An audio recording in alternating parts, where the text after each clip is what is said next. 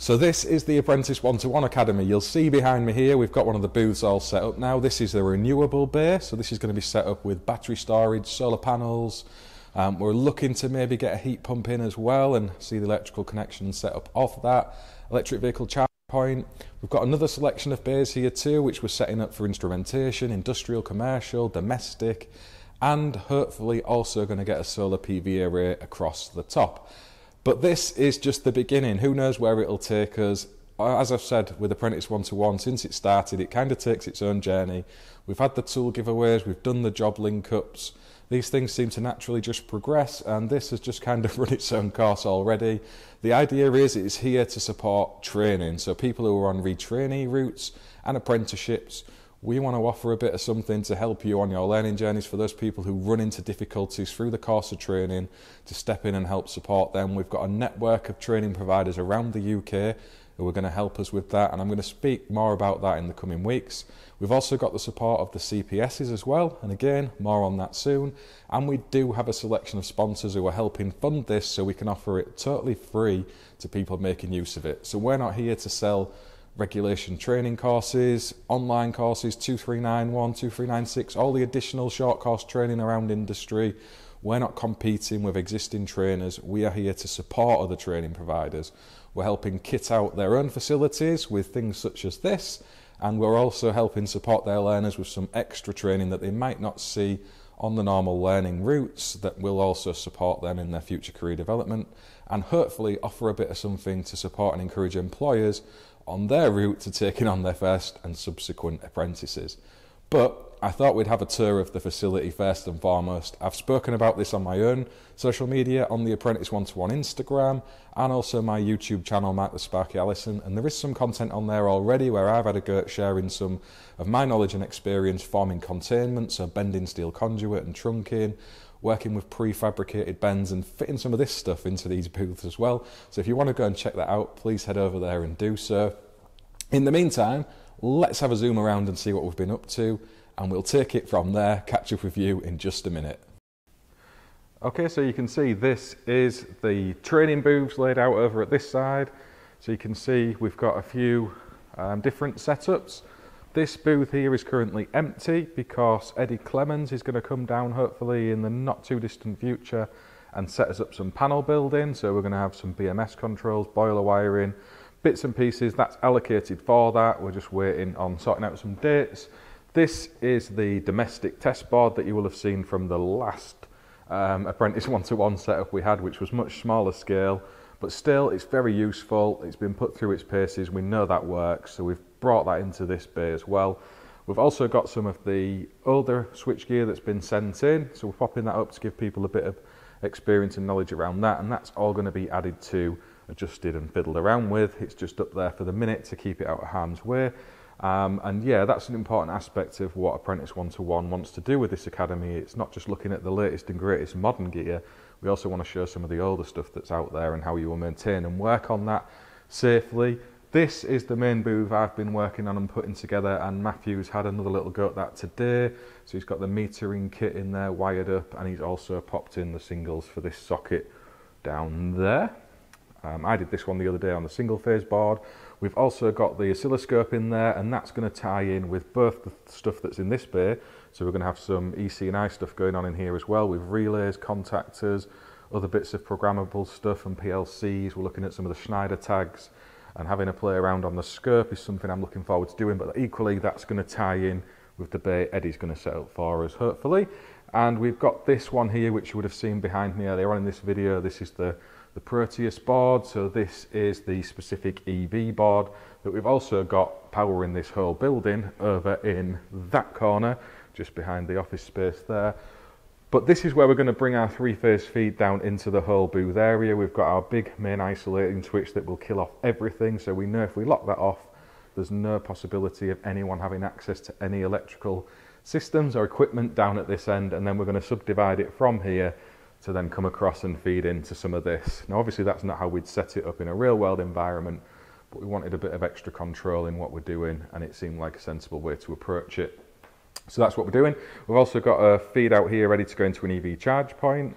We've got another single phase isolator here, so we can pop that into the battery storage system, because I didn't want to leave that permanently connected, because the idea is we're going to play around with setting this up and taking it out multiple times.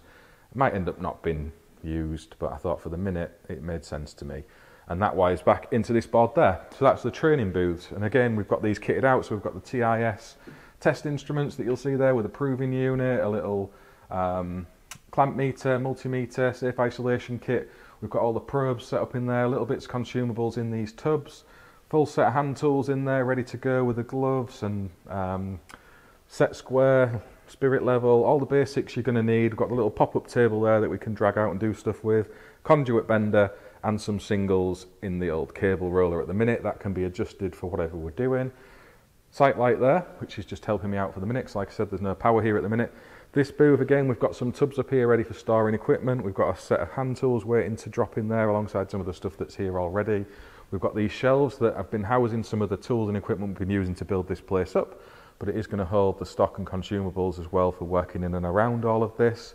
And at the minute, the plan is to put a TV in the end there, or some sort of smart board, so we can work from that and demonstrate things from other content creators that's out there, or training materials or whatever. Everyone can watch that and take it in while they're working in the booths. And then across the top, as I mentioned on my Mark the Sparky channel, for those of you who watch over there, we're going to put a solar array which is going to tie in with the booths down there, and Dan from DMH is hopefully going to help me do that.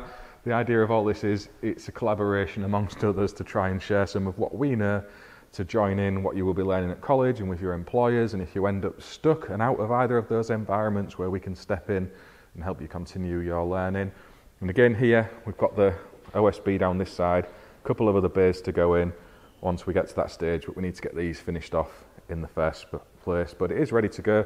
We've got a whole wall open there if anyone wanted to go and start popping a bigger install on. I might keep this all as one larger booth. I'm undecided at present where we could put a bigger system in, but the potential's there for 2 or 1. We've got a small little kitchen area here which I've recently plumbed in and powered in, so we've got hot water tap, electrical socket for the kettle, bit of storage for the pots and pans. It's not a great setup, I appreciate, but for the time being it sees us through. A little bit of a chair just to sit down, you can see old Ted's there. This is the toilet where I'm currently painting the door up, so that's ready to go and just tidying up and finishing off. We've got a little meeting area and storage space in this door, and then the main office area around through this door, which is where I'm currently using as an office/recording space. And again, just a little shelf and a few chairs and bits and pieces. I'm going to record a podcast very shortly for the Apprentice 1-to-1 channel with Richard and Craig. Main intake is over down in this corner, and again there you'll see the Proteus board over there as well. We've got the roller doors, and that's kind of where we are in this side of the unit for the time being. Okay, so I hope you enjoyed that look around. It is just a brief tour. We are still not fully finished, but we're well on our way now. I think we started back in October time from the top of my head, but we've probably spent 10 to 14 days doing it over lots of other varying projects. Like I say, it's been a bit of piecework when we've had a quiet spot or we've come in our own time to do this. But yeah, we are where we are now, and I'm excited to start working with people in these booths and hopefully offer some support to the training industry as well, where we can put our unique take on things, backing up some of what you might learn out in a typical syllabus, and also producing content that's going to look at some of the more traditional ways that we would do electrical wiring and containment, such as making your own benzene trunking and conduit, and also some of the more modern methods and techniques and materials that are out there for us to use, and taking the views of practicing electricians for how they get around snags and things out on site, because you won't find that in textbooks, and if you're not with an employer, you're not going to get that experience either. So we want to share a bit of that in these booths. And I have also had approaches and discussions with people throughout social media who were maybe going to come along and do some demonstrations themselves. Dan from DMH and the solar thing we mentioned behind us. Jamie's donating a TV. Adrian Hackwood's going to come and help drink some beer. Hopefully Mike from Residual Current's going to come down. He did mention a while ago that he was well up for coming to help us. So fingers crossed he's going to jump down, because you know, who better to give his take on training, someone who is very much at the top of his game. So hopefully we can get Mike down as well. And we also have the wiring regs qualification that we're going to be running alongside Richard from Humber Electrical Training. He is coming forward to help us deliver some free City and Guilds accredited wiring regs courses for people who've been on retrainee routes and maybe entered in some real difficulties, so they've missed certain parts of the training, and one of those parts been the wiring regs. We're going to provide that for people to come and get that finished off totally free of charge, in class and in person with Richard himself over in Hull. And if you're on an apprenticeship as well and you've had some issues finishing off bits and pieces around your training that includes the wiring regs, do get in touch. We're going to look to run that every other month, every quarter. It depends on demand. And the idea is just to support people a little bit who've had a bad experience from training where they've maybe been taken advantage of by some of the rogue trainers, and just to offer a bit of something back to help you out a bit. And really kind of Richard to do that from Humber Training. So if you are currently looking for a wiring regs course as a practicing electrician, do hit Richard up. He's a top guy and he runs a great training school himself over in Hull. So I hope you've enjoyed your brief look around Apprentice 1-to-1 HQ. I've really enjoyed doing this. It's been a lot of fun, I've got to be honest. It's brought me back to some of my college days, and yeah, this is exciting. I'm really excited for what we can do in here. I think it's going to be helpful and positive coming back into industry with some of the things we're going to bring forward. Time will tell if that plays out to be true or not. You know, I'm not the judge of these things, other people will judge us. And a massive thanks to all of the sponsors and supporters who are getting behind us, from manufacturers to industry bodies. And I really do mean this. Without your support, it wouldn't happen. And it's very encouraging to see that you believe in what we're doing as well and want to help us in the goals and objectives that we have. And hopefully we can come through and deliver. Time will tell on that too. If you've got any suggestions or any ideas for content that we could make in and around all of this, please do reach out. If you want to be involved, it is never too late. The door to Apprentice 1-to-1 is always open to absolutely anybody. This isn't an exclusive club. It really is here to help give back to industry. So if you want to come and get involved, please do reach out. The podcast content will come back as normal onto this channel. Thank you all for bearing with me, and I will see you all again soon.